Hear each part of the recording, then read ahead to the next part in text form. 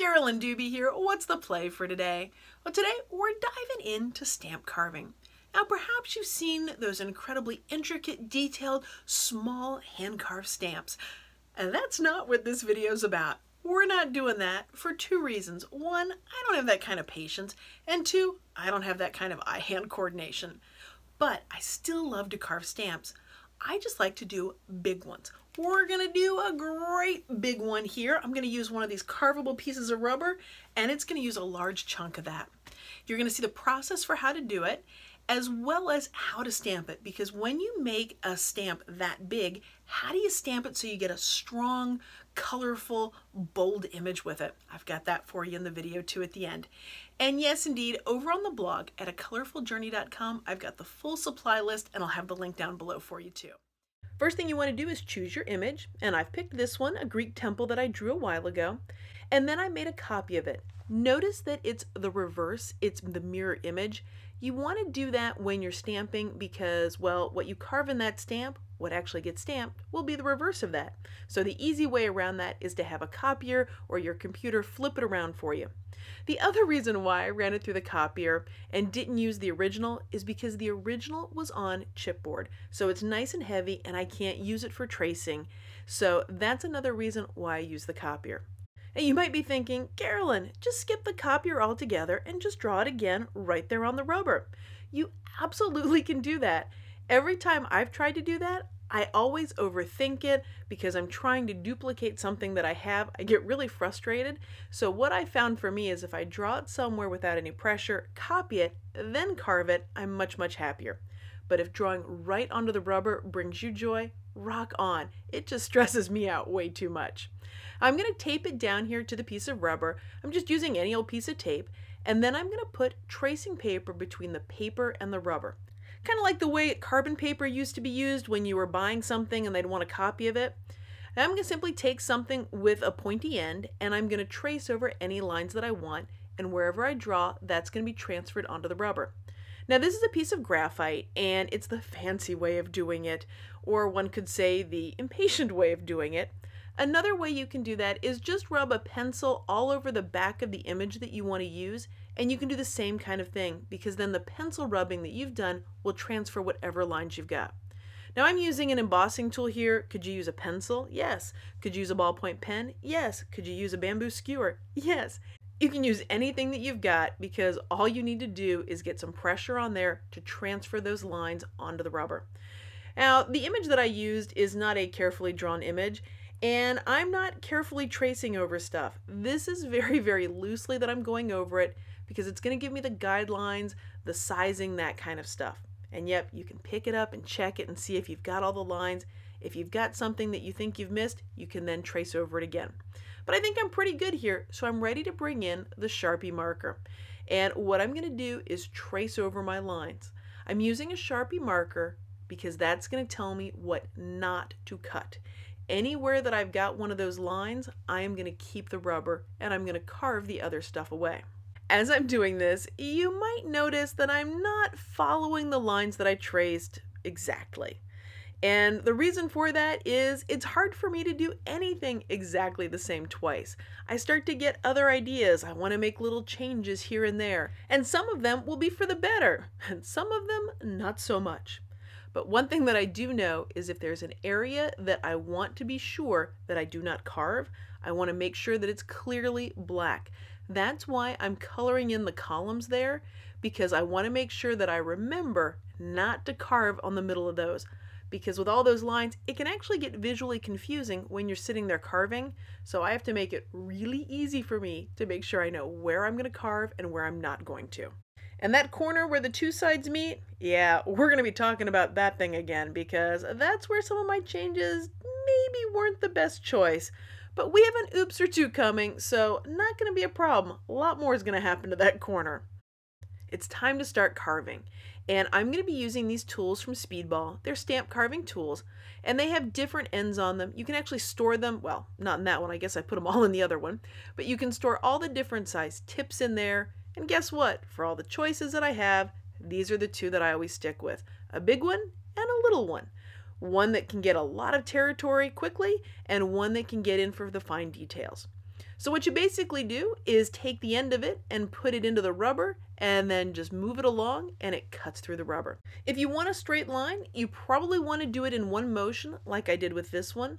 I'm going to come along the top and you'll notice how I'm carving away from me and it's just one beautiful fluid motion. Those give me the lines that I love the most. Plus they're the easiest for me to do, so that helps for why I love them so much. Since I am patience challenged, and I know this about myself, I know that I would like to blink my eye and just have it done, I start with the larger tool for that reason too, because I can carve out more stuff faster with this one. Now that probably isn't going to surprise you, because the larger tool can carve up more stamp than the smaller tool can do. But here's the thing, when you're using a larger tool, you can only do the larger areas. The bigger tools, I don't have any success getting them into the little areas. That's why I've actually got the little tool over there. That way I can get in for that detail work. Now this part's all going just as expected. It's going beautifully, but let's jump to the part where it's not going quite so well. It's this corner. I really don't like how that column looks on the corner. I don't like how some things are spaced. So as I'm carving, I'm basically editing the design. But here's the deal. There's no undo and there's no do-over with this. So once something gets carved into, like what I just did right there, there are no takebacks on that. That line is now a part of the design. Now, as much as that line feels like a big old mistake, I know in my heart it's an oops, an outstanding opportunity presenting suddenly. I'm not exactly sure what the opportunity is in it, not sure how it's all going to come together, but I do trust that it will in the end. I'm bringing in the Sharpie marker again to color over the parts that are sticking up, the new parts that I've put in the design, so I can see what they look like. And you know what? It's not quite as bad as what I thought. Well, let's go in for some surgical cutting, some very careful, precise, small little lines here. To do that, yep, it's the smaller tool in my hand because guess what? Smaller tools are easier to maneuver in smaller places. And so I'm just carving into it, making sure that I'm not touching, staying away from the black lines, because even the slightest little nick into that black line will show up in the final design. To give myself the best chance of having control over this tool and having it go just where I want it to go, I'm going to use it in just one motion. This pushing it away from me is most comfortable for me and I have the most control. So that's what I'm going to keep doing over and over again. I've just done the lines going up and down. To do the other side, what I need to do is simply turn the stamp. So when you're stamp carving, don't be shy. Turn that stamp all around so that your hand is in its most comfortable and most steady position. Now, does that mean you want to hold your tool exactly the way that I am? No. You need to find what works best for your hand. For me, this is where I have the most control. It might be a different position for you, but no matter which one it is, you want to make sure that you use that anytime you're doing the stamp carving if you want to have the most control over where that's going. I know the stamp isn't finished being carving. There are lots of little areas that I need to clean up, but in order to see those, to know exactly where they are, it helps if I stamp it. So I'm just putting an ink pad on there, I'm going to put the paper on it, and I'm going to take the image. By the way, why the paper on the stamp? Just because this is such a large stamp. So in general, I'm really liking how it looks, but there's plenty of areas that need to be cleaned up, especially right on that front of it with those columns up around the top, the ceiling. That really needs to be cleaned up. So I'm just going to bring in the tools again and start working around and removing any of those unwanted areas. So when I'm working on the areas that are smaller, I've really got to pay attention to what I'm doing. And what I found is my eyes have aged, just like all of me, and so I've actually taken my glasses off and I have to get my face right in there so I can see exactly what I'm doing on these smaller areas.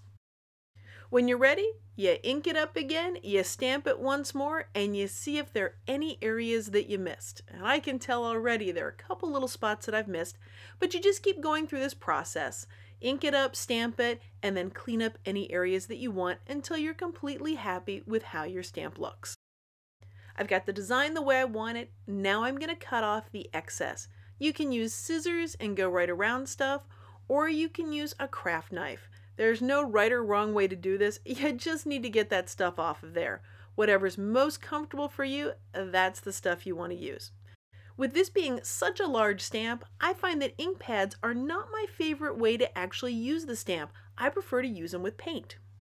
To make it easy to use a stamp with paint, I bring in the gel plate. That's going to act as my ink pad for this, and it's also going to give me a really awesome print in the end that I can only get because I'm using the gel plate. The paint that I'm using is a heavy body paint. What that means is it's basically thicker, and so that when I'm putting the stamp in it, it will hold the detail of the stamp, as opposed to if I had a very fluid paint, then it might not hold quite as much of the detail of the stamp. So I've got the paint all on there, and then I'm going to pop my stamp on. Little word of advice for you here: if you want to get the entire stamp covered in paint, put the entire stamp on the painted area. Kind of missed a little bit there, but guess what? I'm just going to pick it up and plop it back down and make sure I've got everything inked up. Over here on the side, I have got a mixed media piece that I'm working on that's got some collage, some layers on there, and so I'm just going to put the stamp right on top of it. Once I've got it where I want it, then I'm going to make sure that it's pushed down everywhere, that I've got good contact between the stamp and the piece of art, because, well, if those don't touch well, I'm not going to get the paint to transfer. What I found is when doing things that have a little bit of texture to them, like this collage stuff, more mixed media things, paint really shows up nicely. It's strong and it's vibrant compared to using an ink pad. The goal was to get this image onto this piece, but I've still got plenty of paint left on that plate, so as long as everything's out, let's make some prints of this on plain old paper. By taking a second stamping of this before adding any more paint to it, I'm going to get more of a ghost print or a lighter print to it. It's going to give it a different vibe than when it's fully inked up. Because you've got a brayer that's got paint on it, you can also apply that directly onto the stamp by simply rolling it onto the stamp. The gel plate is acting as your palette there, that's where you've spread the paint out, gotten a nice thin coat onto the brayer, which you then transfer over to the stamp. My one big issue with using a brayer this way, if I'm not using a gel plate, is a whole bunch of the paint gets spread out on the palette surface, but gets wasted. It doesn't really get used. And I don't like wasting paint like that. I really want to get full use out of all my tools and supplies. So that's why I'm using the gel plate over there as my palette, because all that black paint that's on there, it's not going to go to waste. And I'll show you. I'm going to plop the stamp on there so that I'm inking up the stamp. I'm basically transferring a bunch of that black paint onto that rubber stamp that I've carved. When I lift up the stamp to make a traditional print with it, to just stamp it right there on that white paper, really look at the plate, because you've got a sneak peek of what's about to happen on the gel print that I'm going to take off of the plate.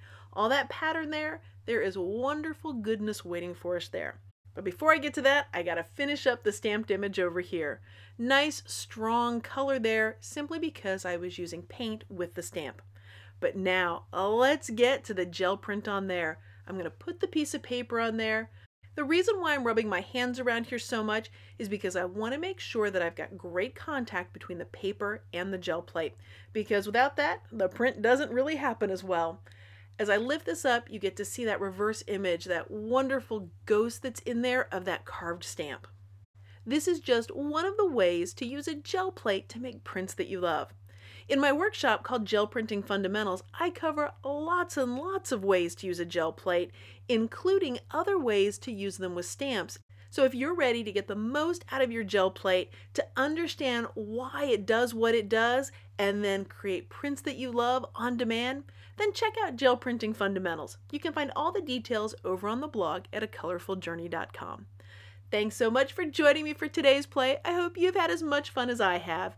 If you've been enjoying this video, I'd so appreciate it if you gave it a thumbs up. And if you'd like to see more of the fun, hit that subscribe button. That way you'll know as soon as I have a new video out. Thanks so much for letting me be a part of your colorful journey.